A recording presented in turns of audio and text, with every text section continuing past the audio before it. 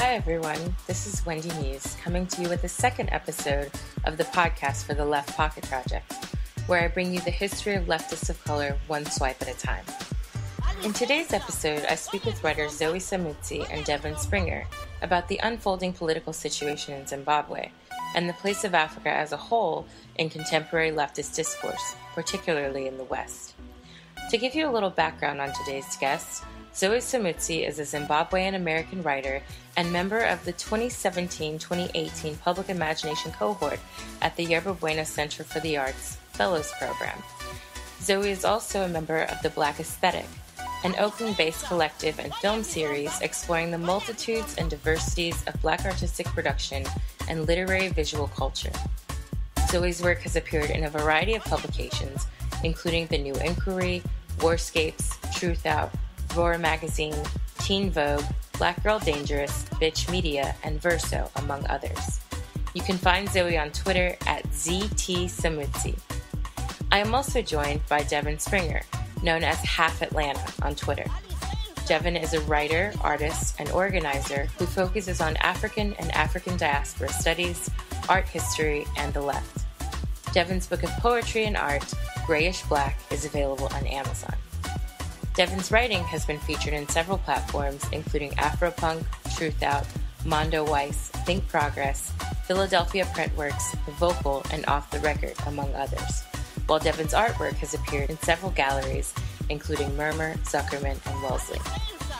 Devyn, Zoé, and I recorded our discussion last week, and since then there have been a few changes in Zimbabwe, most notably incoming President Emmerson Mnangagwa's appointment of a new cabinet, including members of the military in high-ranking positions, affirming some of the concerns Zoé goes on to express in the podcast regarding whether or not the nation will go in a different direction with Mugabe out of office, but ZANU-PF, Zimbabwe's ruling party, still in power. In addition to our discussion on Zimbabwe, we talk about the place of African politics and current events in Western media, particularly the Western left, and ways to avoid reinforcing the same problems we see in mainstream media representations of Africa on our side.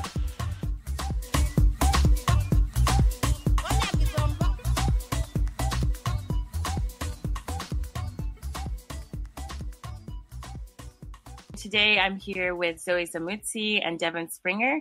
We're going to be talking a bit about what's going on in Africa in the present, more specifically Zimbabwe, as well as other parts, if it comes up. And also the way that we as leftists can think about Africa, the continent, as a political space, where our discussions of Africa go, because as both authors argue, they're a bit lacking. So thank you both for being here with me. I really appreciate it. And I hope you're having a great weekend thus far. Yeah, definitely. Thank you for inviting us and having us on. So I wanted to start, actually, this is just a bit of an open discussion, but if you could talk a bit about what's going on in Zimbabwe. We've seen a bit in the news, everything's sort of frantic and hurried, that Mugabe, who's the president of Zimbabwe, has been deposed by the military. Every day a new story comes out, and I think the layers of stories make things a bit muddled and confusing. So if you could just give us an overview really quickly of your understanding of what's going on in Zimbabwe. And also, if you have any contacts with people there still, what has been their perspective on the ongoing unfolding political situation there? Yeah. So from the way that I understand it, Robert Mugabe was president of Zimbabwe from independence, so from 1980 until a few days ago. And his tenure in office has been marked by a lot of political coercion, by violence, by election rigging. And, it's really interesting when the not-coup coup is beginning to unfold, and people were saying, well, we can't use the military. You have to use electoral means. You have to use the ballot. And it's like, well, what is a democratic election, and what is an attempt to remove a person from office when he loses elections and refuses to abdicate his position? But basically, the non-coup, the guardian coup, I guess, came about when he has been maneuvering over the past couple of years to ensure that his wife assumes office after he leaves. So in 2014, he removed Joyce Mujuru, one of his vice presidents, who was seen as someone who would potentially succeed him. He removed her from her post as vice president. And recently, he removed Emmerson Mnangagwa, who was the vice president, another one of his vice presidents, and has been a part of the post-independence government from the beginning. He was Minister of Home Affairs. He was in the military. He was part of, I think he was the Minister of Justice recently until the cabinet reshuffle. But, you know, Emmerson Mnangagwa, having been a general during the Liberation War, was supported by the military. And in an attempt to clear him out of the way, to make Grace Mugabe the deputy vice president, which would mean that in the event that President Mugabe died in office, she would become president but not have to be elected into office. The military, I think they overplayed their hand in underestimating how much people really resisted her as a leader.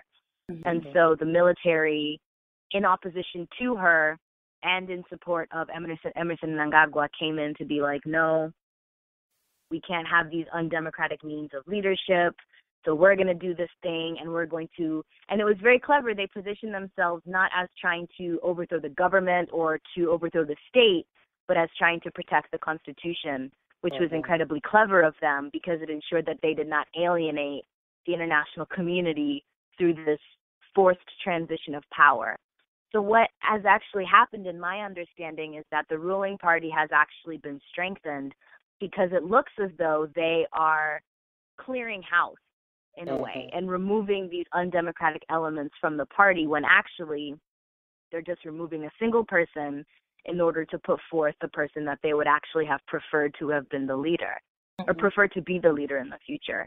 And so what seems like this nationwide democratic attempt was actually the projection of internal party politics within ZANU-PF projected onto the entire national political arena. And so what has also come out of this is the opposition, you know, the movement for democratic change, and also Joyce Mujuru's party, they kind of look ineffectual because it almost feels as though they're waiting for an invitation into this Mnangagwa-led government as opposed to, you know, making their statement and their claim as opposition and kind of participating in this robust democracy. So I don't trust Emmerson Mnangagwa because he was a part of the Gukurahundi, which was ethnic violence in the early 1980s, shortly after independence, which led to the consolidation of ZAPU, which was the Independence Party, the Liberation Party, the other one at the time, the consolidation of that party into ZANU to become ZANU-PF. And he has been a part of the Mugabe government for a very long time. He has been complicit in a lot of the violence and a lot of the corruption for a long time. And so I have my own skepticism about his leadership. But it seems as though folks at home are incredibly hopeful. It seems as though there are people who are able to participate in politics now because they're no longer afraid of repression from former President Mugabe. So I'm incredibly skeptical. I think a lot of other people are also very skeptical, but I think people are also hopeful and looking for new ways of participating in the state, for new ways of making Zimbabwe more democratic.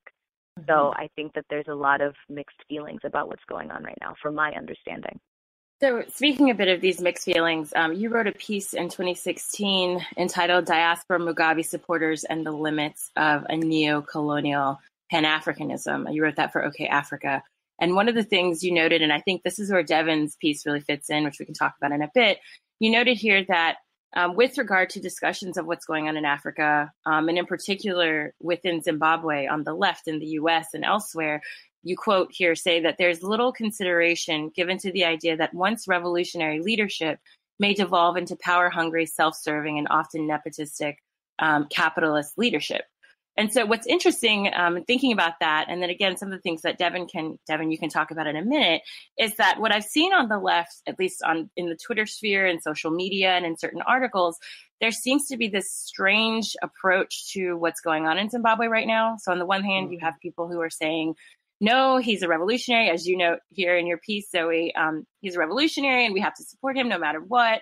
On the other hand, there's a bit that's saying this is a U.S.-backed coup. This is all the work of the U.S. or Britain, that the vice president who currently holds power is now trying to placate white farmers. I mean, I'm getting so many mixed messages, and a lot of it seems to be rooted in a large lack of familiarity with what's going on politically within sub-Saharan Africa or Africa as a whole.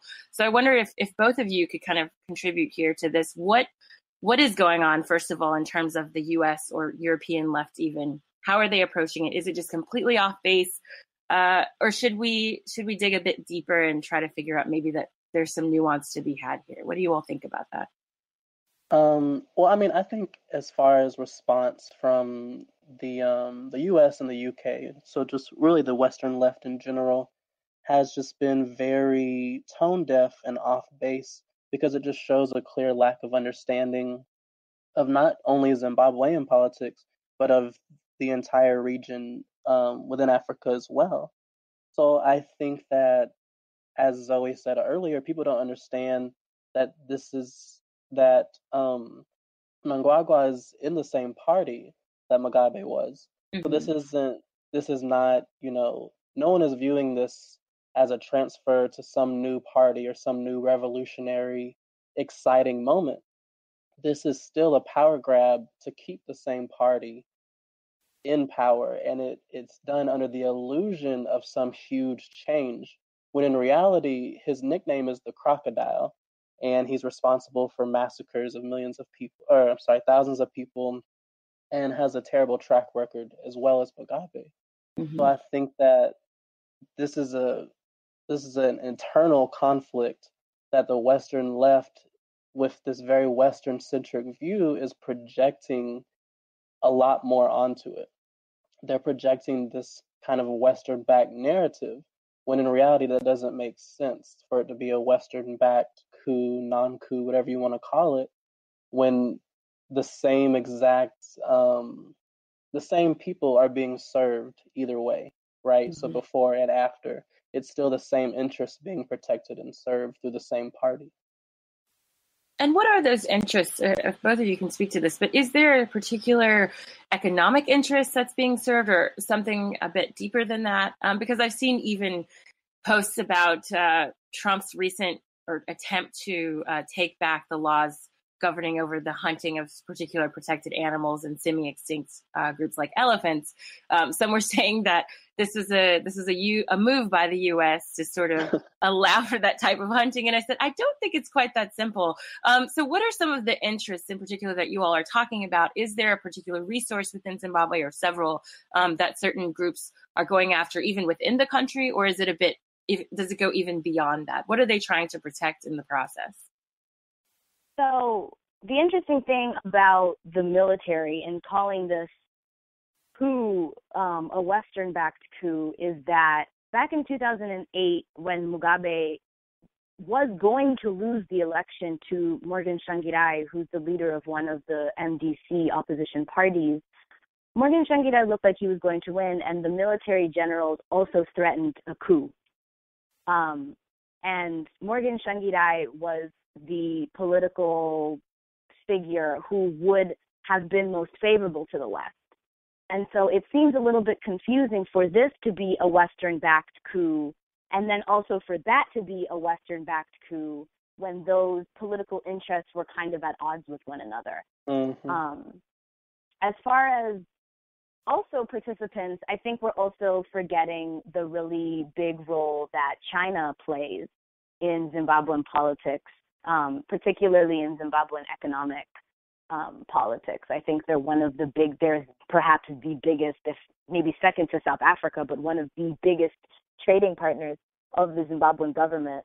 And I'm not necessarily going to say that China was part of the coup, because I don't think that Mugabe was presenting any real obstacles to Chinese investment. but I think that they would be generally in favor of any leader that would make their ability to do business in the country easier, which I think that Morgan Tsvangirai would. That Emmerson Mnangagwa would. I think in his inauguration speech, he also said he was making comments about welcoming foreign investment and welcoming economic participation with Zimbabwe, which matches some of the positive rhetoric around, trade and improved economic relationships with the UK and with the European Union, which follow kind of, vague conversations of the lifting of sanctions and the normalization of relationships with Zimbabwe again. Mm-hmm. So Emmerson, more than he is an ideologue, is a businessman. Mm-hmm. And I think he's going to do what he feels is necessary and what is necessary because, Zimbabwe is facing a cash crisis. They're presently using the American dollar and they're having to buy U.S. dollars. They introduced this currency called the bond note, which is equivalent somehow to the U.S. dollar. So they do need foreign investment and they do need to have capital injected into the economy, but kind of at what cost? And Mnangagwa, in his inauguration speech was like, we're not going to roll back any of the gains made by the revolution, by the liberation struggle. And also we need to make jobs and we also need to. So it's going to be interesting to see how he does pay lip service to the continuation of these revolutionary, quote unquote, revolutionary values that are supposedly upheld by the ruling party, while also seeming like he's posturing the country to participate in this kind of like neoliberal economic market in the way that much of the rest of the continent does. So it's going to be interesting to see how he negotiates deals with the West, how he negotiates deals with China, and how he is actually able to ensure the state maintains its kind of economic and political sovereignty in those relationships.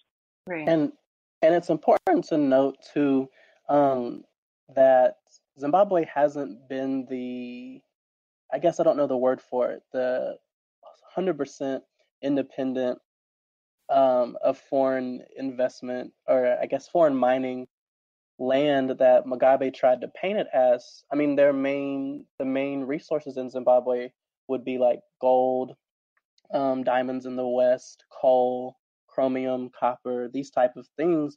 And there has been involvement with German mining companies, Chinese mining companies, even other African mining companies from Mozambique and other countries have had involvement in the land for the past few years now. So I think that when there was when Emerson announced that they were going to be opening up to foreign investors, there was a lot of grumbling, but it has actually already been happening. And there's been a multi-currency system in Zimbabwe for, I don't know, Zoe, at least a decade now, if I'm not mistaken, right?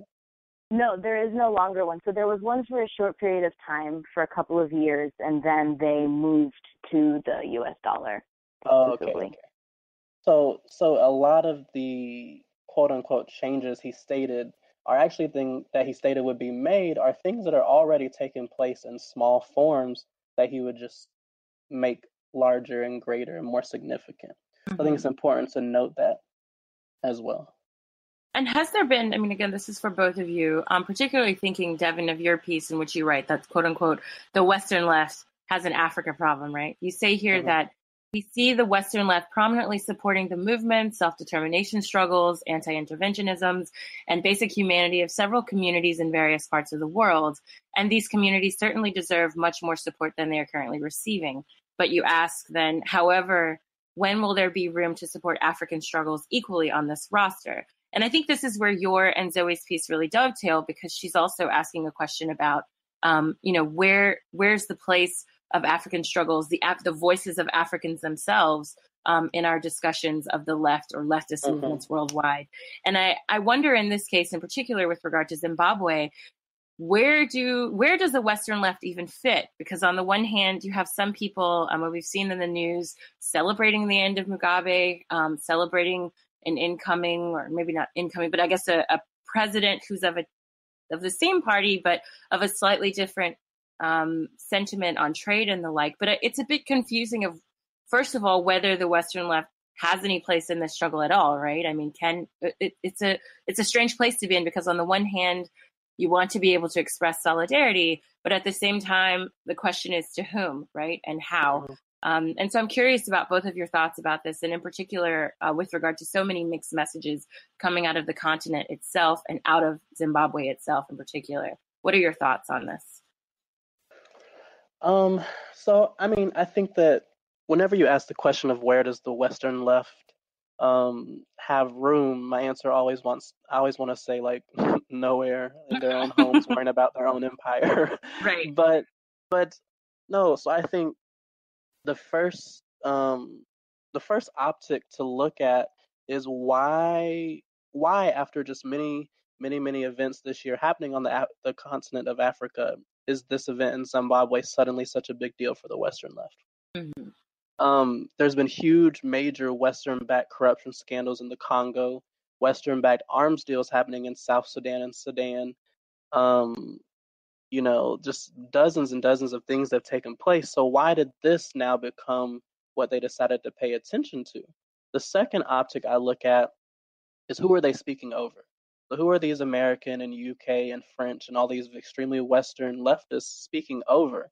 And what I saw on social media, as thousands upon thousands of Zimbabweans are cheering for this exchange of leaders, I saw them speaking over those Zimbabweans, calling Zimbabweans imperialist garbage, or saying you fell for propaganda.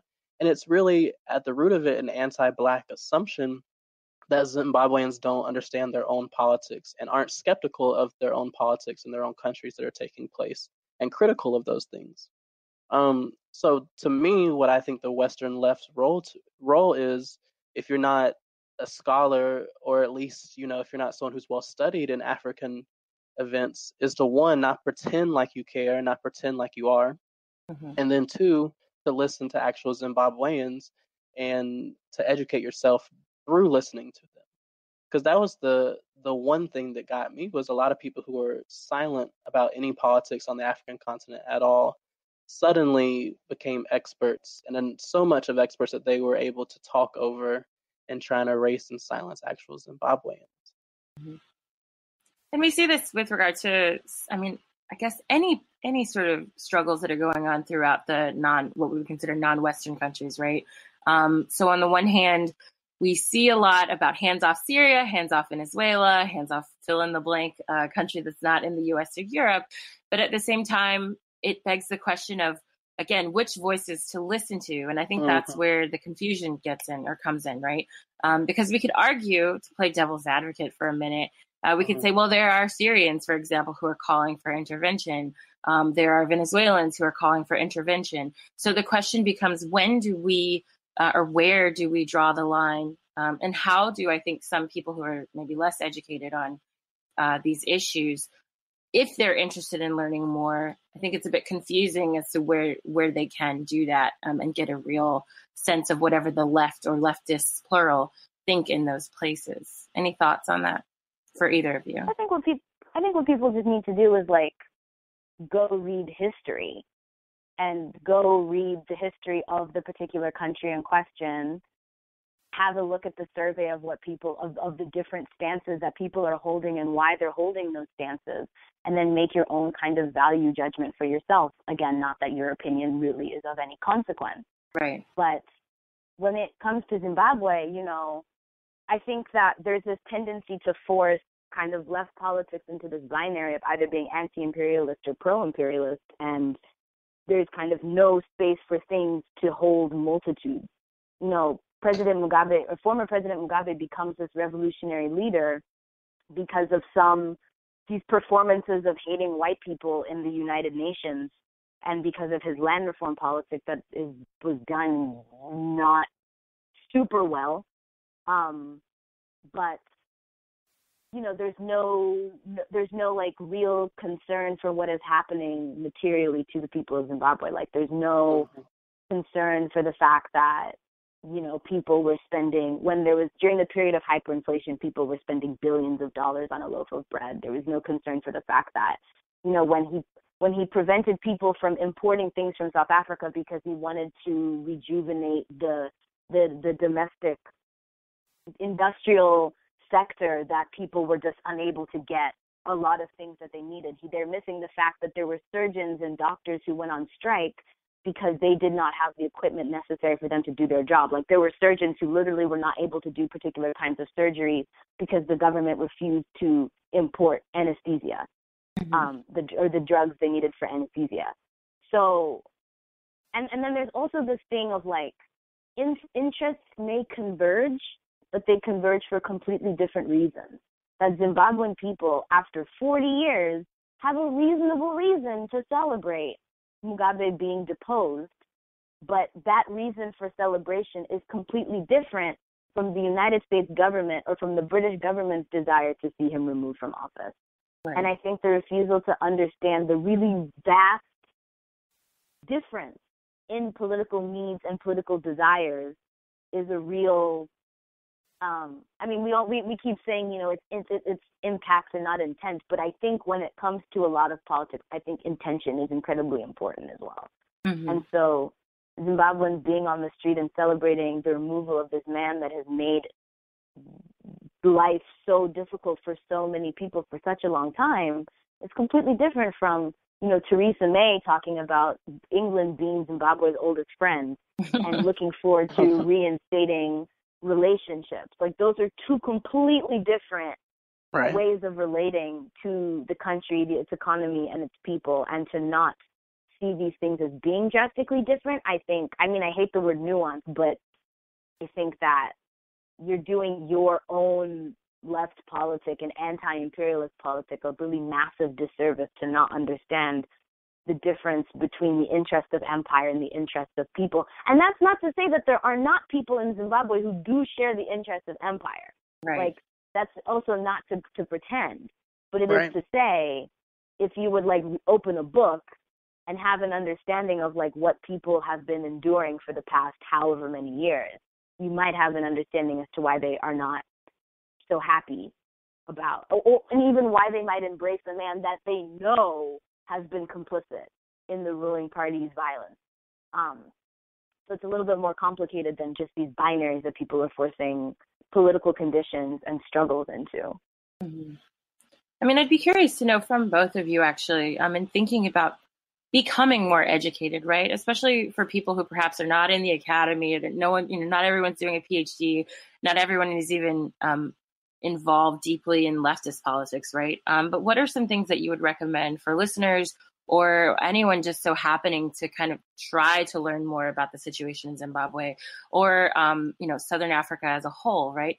Who are some people or activists, even from past or present, that either of you would suggest that people take a look at more seriously and consider some of their principles? And I asked this because today, or actually yesterday, I saw a tweet that was by the East Bay DSA, which is Democratic Socialists of America, for anyone who's unaware. And they had suggested for part of their reading list almost an entirely white and European and almost entirely male set of book lists for being in Southern California, right? Or in East Bay and Oakland area, despite the fact that the Black Panthers saw their start there and many other leftist groups of color. So I'm wondering, how do we sort of break this cycle, right? And who are some of the people, African scholars, activists, leftists, et cetera, everyday people that perhaps people should learn more about and listen to sort of develop and deepen their understanding of what's going on there? So are you talking about Zimbabwe specifically? Both, actually. So Zimbabwe specifically, Southern Africa, Africa as a whole, because we can talk a bit more about that as well. But just anyone that you all are reading, people that you're paying attention to that you think others should perhaps consider more, in more earnest, I should say.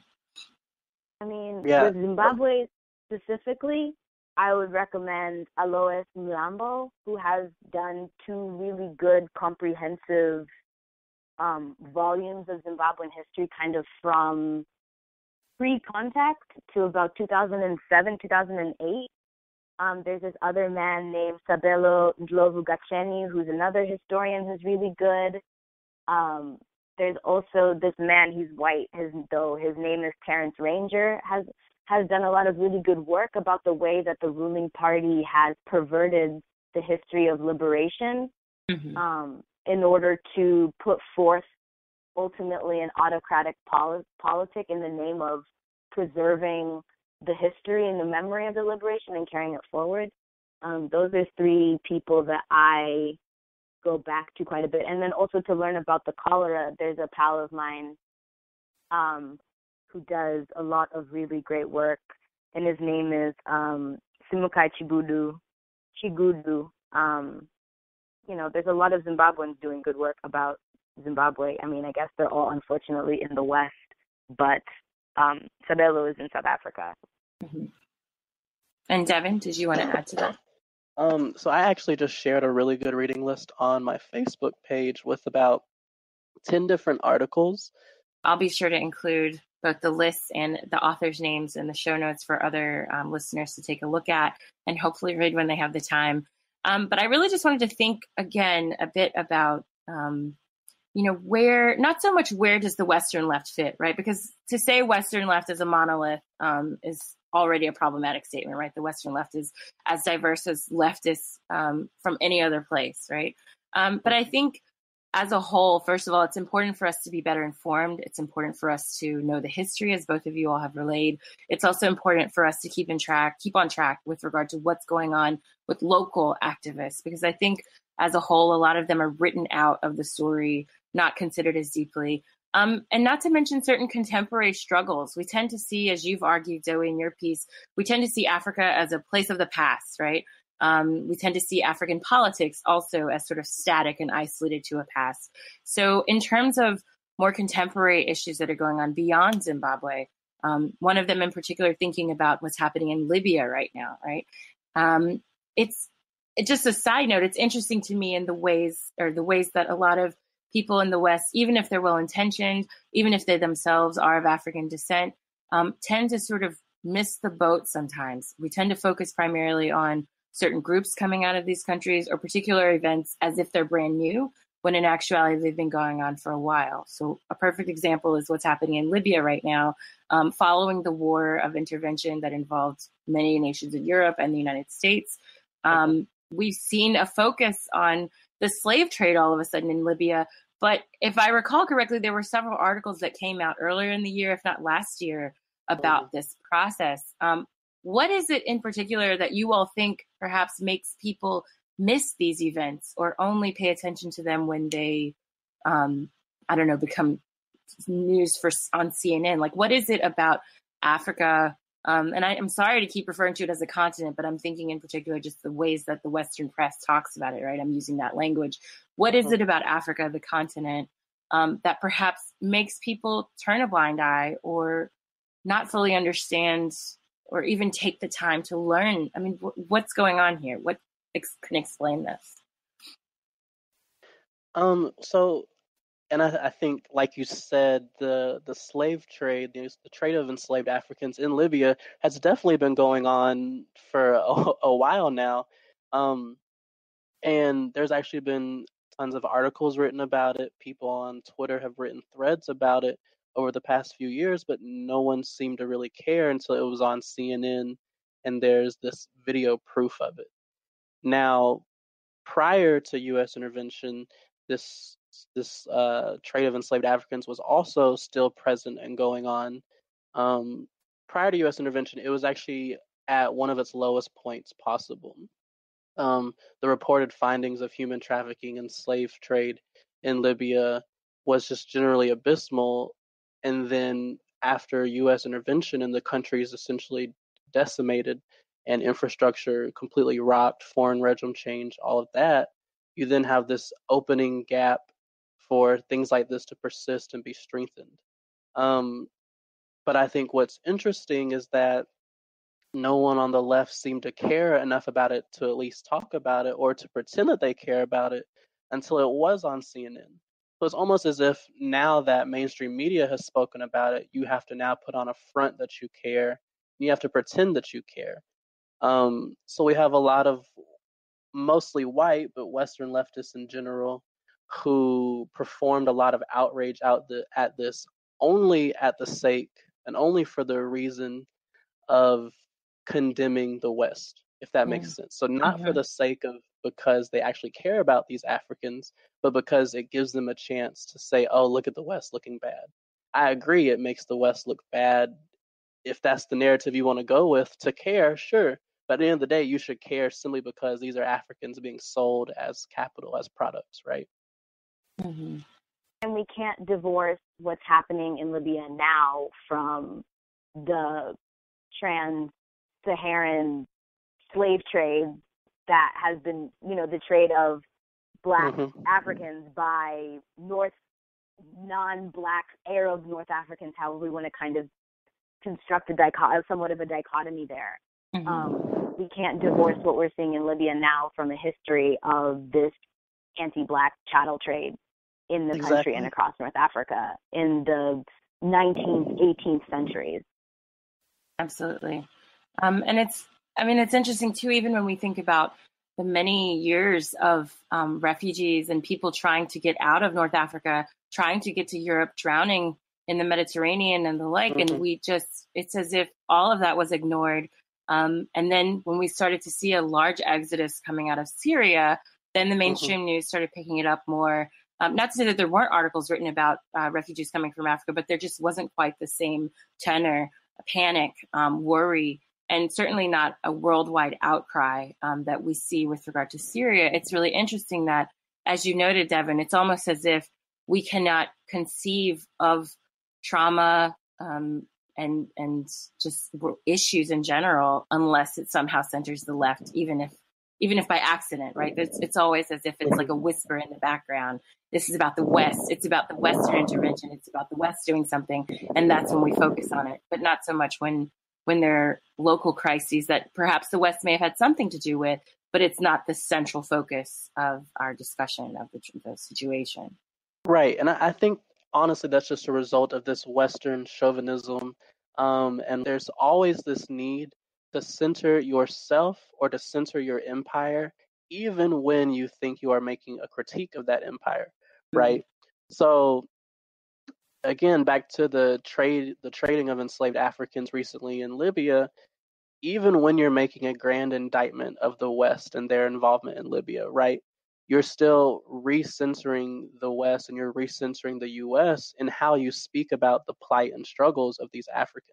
You're not actually centering their pain, their struggles, and it makes this huge. It shows. It's very obvious. Another example was a few months ago. There was a massive terrorist attack in Somalia that killed hundreds, and instantly people on the left started tweeting and making Facebook statuses about U.S. drone strikes and U.S. involvement in Somalia that could have led to this extremism, right? And I think that it's interesting that you skipped right over the fact of, sharing how many people died or sharing their pictures or words from their families or any kind of empathetic and sympathetic word at all, and went straight to centering your indictment of the West. So it's just this real arrogance that comes across in the way that Westerners talk about politics in Africa. Right, or it's also, in this case, you would see, for example, why don't we talk? It's almost like a kind of performative aspect every time there's a terrorist attack in Africa or any other place that's not the U.S., right? I saw several tweets to the effect of, no one's talking about the bombing in Somalia, when there were several articles written about it, but it's as if I think some people on the left, even though their intentions are good, they're trying to sort of make it about the self or make it about, I'm the one person who noticed this, even though there are articles about it. It's just a matter of you should share one of those articles, or you should encourage people to read that instead of maybe making yourself the center of being the only one who knows about it. It's just a strange phenomenon I see over and over. And I think you can't there are also dozens of Somalis. And my timeline was filled with Somalis.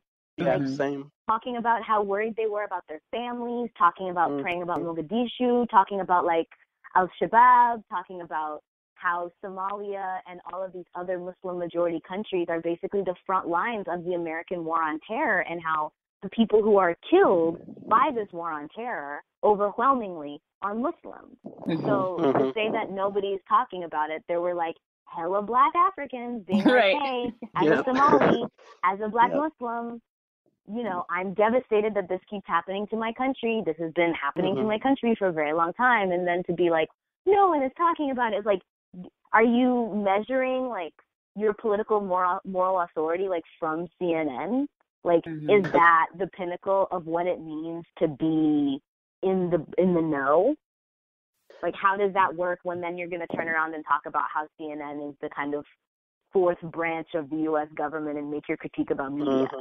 Right. Well, and I think that what the Western left does almost so naturally that it's unintentionally, but it is still intentional, is that there are certain struggles and there are certain plights that are quote unquote sexy or popular to care and talk about for the moment.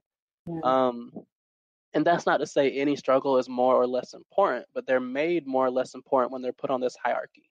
So when you think of like, you know, the Free Palestine movement, which I support fully, which has spent decades just getting massive support from the Western left, versus, you know, let's say a hands-off Congo movement, right, where in the Congo you have this starvation of 3 million people that's caused because of the violence perpetuated by multinational corporations. You have this clear lack and clear difference in education and empathy within the two. I think that a good example is the recent events in Niger where the U.S. soldiers were killed. No one cared about, you know, U.S. AFRICOM having so many bases and having so many soldiers on the continent of Africa until something happened to U.S. soldiers, and then it was suddenly popular for 48 hours to talk about it. Where for several years now, I have talked about President Obama's expansion of the U.S. AFRICOM program. They carried out over 600 missions in a 2-year span a few years ago on the continent of Africa. And no one wanted to care or listen or retweet or talk about it at panels and forums until suddenly it's brought to your front door because these U.S. soldiers are killed. And now it makes you look popular and cool to have kind of a slap back at the West, right? And it gives you this chance now to care about it for reasons other than just to help Africans. It almost feels like a Twilight Zone of sorts because, again, much like the Libyan slave trade situation, I recall many articles coming out during 2015, 2016 about like exposés of sorts about AFRICOM, right? And so it almost makes you feel like, am I in some sort of time warp? Because now that we're talking about it, why aren't more people kind of looking back to these old articles and thinking, oh wait, we did know about this, but we just didn't care to talk about it or really put it at the forefront of our concerns because I think we were talking more about the Middle East or, right. I mean, I don't know. It's really odd, but it's definitely disorienting if you were aware of it. You know what's going on now. Sure. I would definitely recommend people look into the work of investigative journalist Nick Turse. His work in South Sudan is just incredibly resourceful. I mean, he's reported on mass killings and violence and the ways that Washington and the U.S. and the West has funneled arms and weapons into these rebel factions in the region between Sudan and South Sudan. It's just phenomenal work. But if you want to look at the neglect, I think South Sudan is just a really obvious example. South Sudan is the world's youngest country and was created. You know, there's a White House official who in 2006 said that South Sudan was the child of the U.S.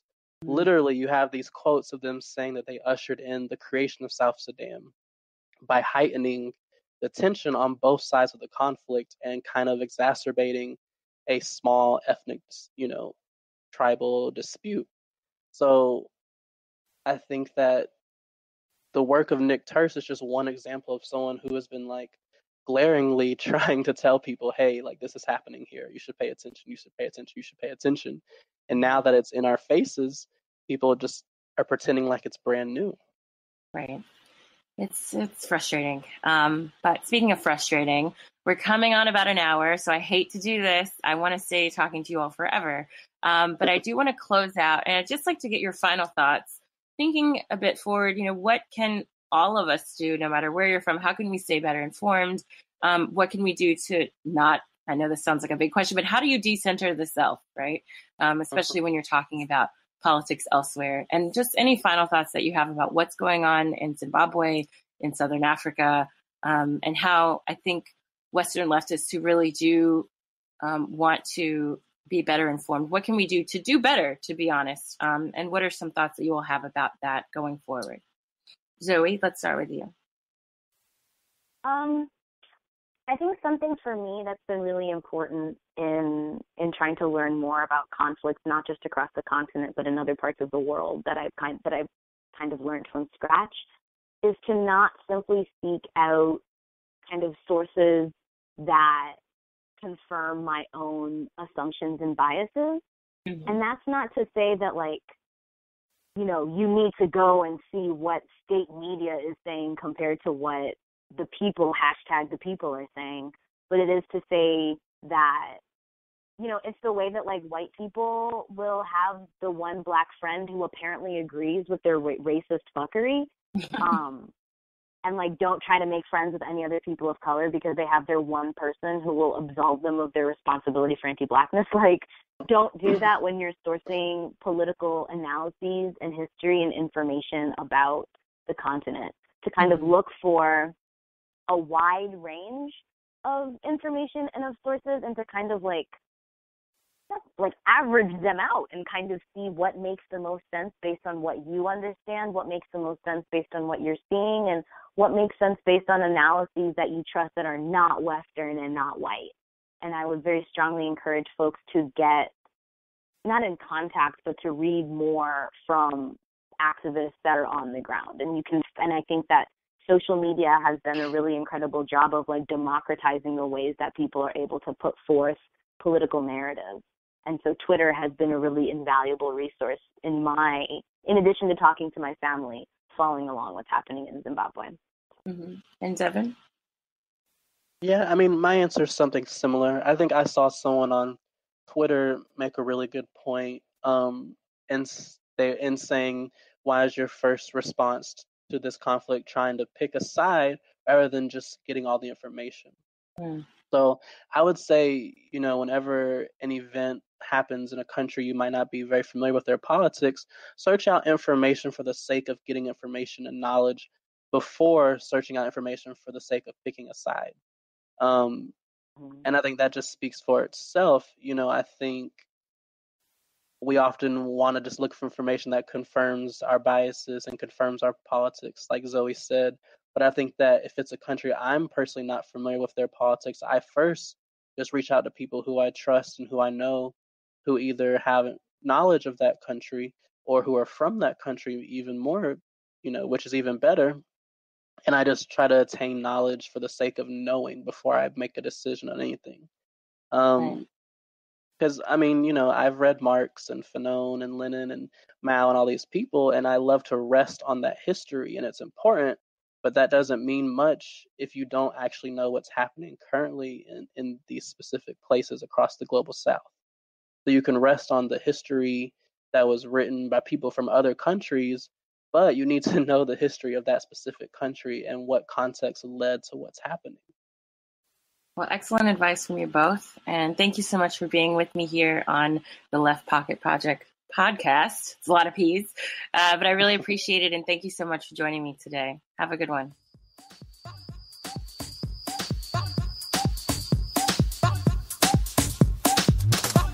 And that was episode 2 of the Left Pocket Project podcast. Thank you again, Zoe and Devyn, for joining me.